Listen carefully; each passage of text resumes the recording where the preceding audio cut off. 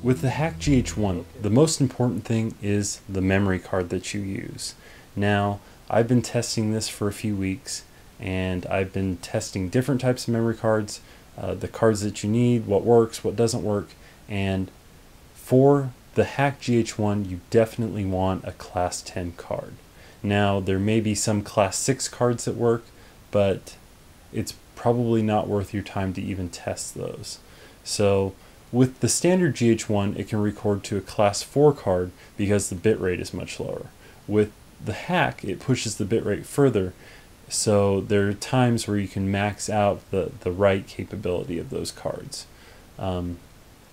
The absolute best Class 10 cards are made by SanDisk and Panasonic. If you want definitely the best cards, and they are at the highest price, you can go with those.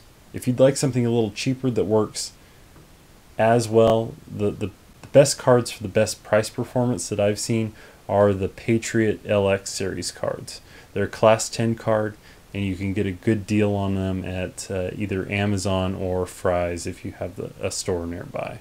Now, if you decide to test other cards to see what works, one of the things that you need to come up with is a criteria to test the cards. If you shoot in a dark area, or let's say if you shoot with the lens cap on, the GH1's smart enough to know to lower the bitrate. In fact, you might be able to record with something as low as a Class 2 card if you were to put the lens cap on. What you need is a highly detailed scene, or you can print out a resolution chart and shoot that to test your cards with. Probably your best bet is going outside, finding a tree blowing in the wind, shoot it at ISO 100, and see if you can get the camera to crash. Now, there's a lot of cards out there that actually claim to be a Class 10, but they're very slow. You can get a lot of these on eBay. They'll be mismarked.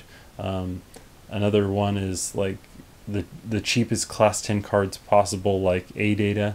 You definitely want to stay away from those. Transcend has some cards that some people report great success, some people report having lots of problems. So you got to be careful with the really cheap Class 10 cards.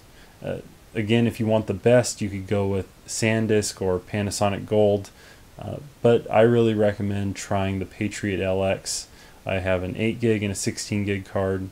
I've tested multiple different cards, and I don't really seem to have that many problems with the card.